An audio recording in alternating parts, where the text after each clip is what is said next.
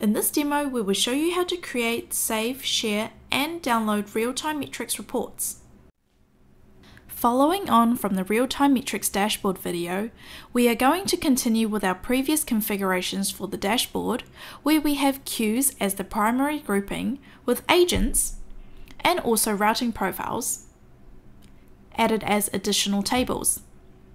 Before we generate a report, let's customize the queues table. Scrolling up, click the cog icon in the right-hand corner of the queues table. This will open the table settings. We can see the table settings is being sectioned into time range, groupings, filters, and metrics. For time range, you can select either trailing windows for time or midnight to now. For trailing windows for time, select the time range in hours between 0.5 and 24 for the data to include in the report. If you select midnight to now, the time range is from midnight to the current time based on the time zone that you select. If you select a time zone other than the one you are currently in, the time range starts at midnight from the calendar day in that time zone, not your current time zone. We are going to select trailing windows for time for the previous 2 hours. For groupings, it determines how the data is aggregated in the rows of your table. Adding more groupings will show more granular data and increase the number of rows displayed. For example, if we choose queues grouped by channels, we will see an extra channels column added to the table. Let's see what this looks like. Click Apply. We can see that there are 3 channels for each queue: voice, chat, and task. Let's continue with configuring our table. Under Filters, we can specify filters to scope the data to be included in the report.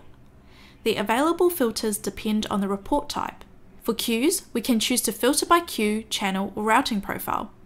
Let's choose to filter by queue and select Demo Queue 1 to be the only queue we want to be included in our report. In the Metrics tab, choose the metrics and fields to include in the report. The available metrics and fields depend on the report type and filters that you select. For the queues report type, we can filter by agents, contacts, contact service level, and performance metrics. Scrolling back up, let's select the agent metrics we want to include in our report. The pre-selected metrics are the default metrics that will be included in the report. Let's uncheck after contact work and non-productive time, and check staffed for demo purposes. Once we have customized the data we want to include in the report, let's go ahead and click Apply. We can now see the time range is set to include the data in the previous 2 hours, and the queues are now grouped by channels. The table also only shows the selected Demo Queue 1 based on the filter, which only includes the metrics we've chosen. We can no longer see the after contact work and non-productive time metric, and we can see the added staffed metric. Let's now save this customized report. Click on Save Report in the top right-hand corner and give it a name. In our case, it will be called Demo Report. Click Save. After saving the report, let's share the saved report. Click on Actions next to Save Report to open the drop-down menu and click Share Report. This will generate a link which you can share to enable other peers to view your report. Please note, they must have access permission to view reports in your Amazon Connect instance. You also have the option to publish the report to your organization. Publishing the report will allow it to appear in the list of saved reports for everyone who has appropriate permissions in their security profile. This makes it easier for your organization to maintain a list of reports instead of needing to keep track of report links. For this demo, we will turn off publishing and click Save.